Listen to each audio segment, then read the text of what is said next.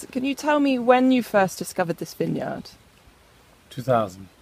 And what was it that excited you about this place in particular?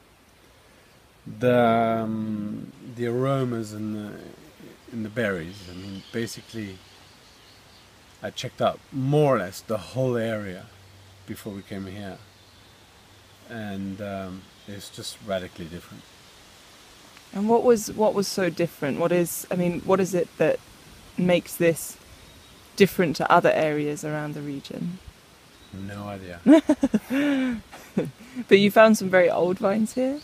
Well, yeah, I mean, there's a lot of old vines in the area. Mm-hmm. I mean, I think that the main thing is that it was 85% Malbec as a, let's say, population in this 1.5 hectare. That was very attractive. You know, I was brought up in Bordeaux, I went to school in Bordeaux, all that, but I worked like a Burgundian. Strange. And I don't know, there's just something really, really, really special about it. Super. And so some of these vines, how old are they if we have a look the at the oldest are 84 to 85 years old. And what is it that they're, can you tell us a bit about the soil and the climate here? The soil is, in Noemia, in this vineyard, it's a little bit more alluvial. So you get some light clay. Under that we get some what you call calcaire. Calcareous soil. Calcareous soil.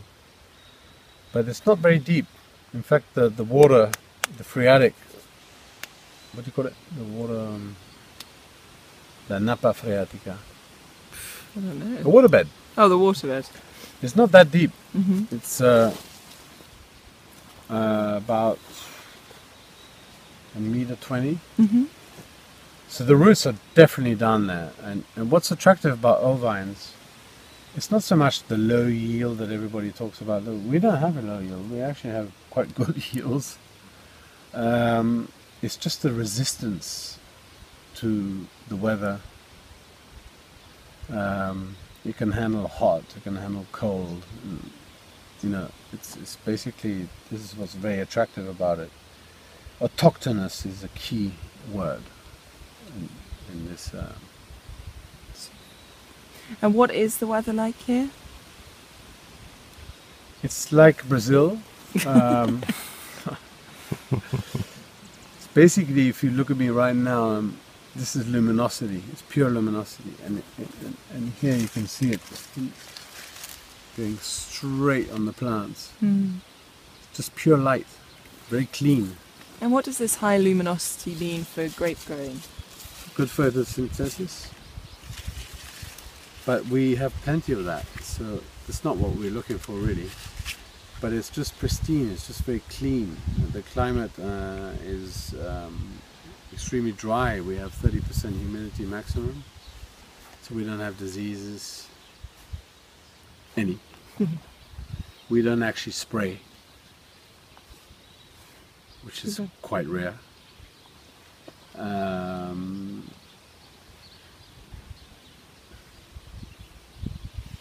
And then you also have this daily wind here. We have this wind that you can hear right now, this daily.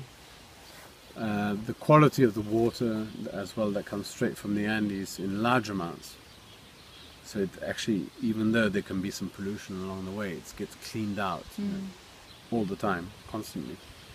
And you know, I strongly believe that the roots, they don't eat rock, they drink rock.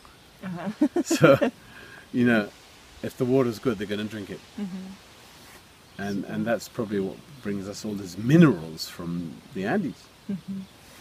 Lovely. And why would you say, I mean, you came here back in the 90s, your first trip to Rio Negro. Are you surprised that more people haven't been investing in the area? Yeah, beyond. Can't believe it. Why do you think?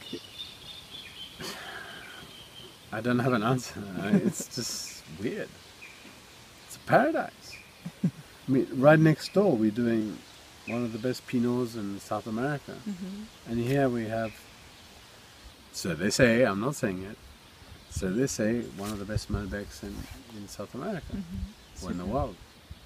And they're So that's weird, no? they're very different varieties. I mean, Totally what different. varieties do you think work in the region?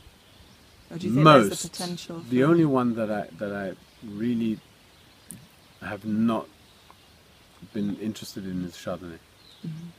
Doesn't seem to work here. Okay. But everything else you think you can give a good crack at in Rio Negro? Listen, I make Merlot, I do Cabernet. Everything comes out like on a horseback between the new and the old world. It's quite extraordinary.